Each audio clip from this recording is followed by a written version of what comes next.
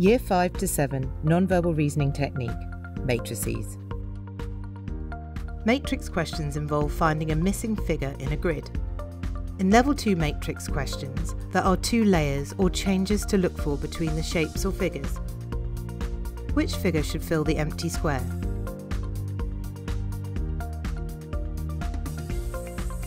The matrix rules.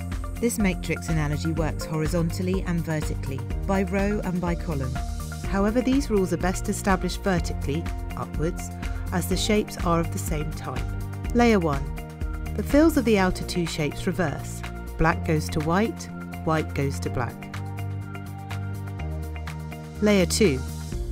The grey fill in the smallest enclosed shape becomes black.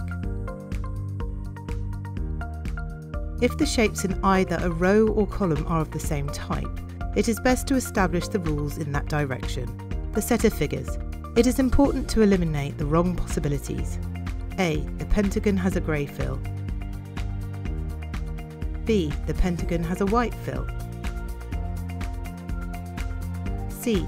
The fills of the 2 outer shapes have not reversed.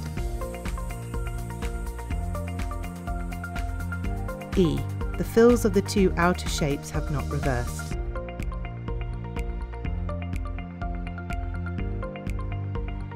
The correct figure.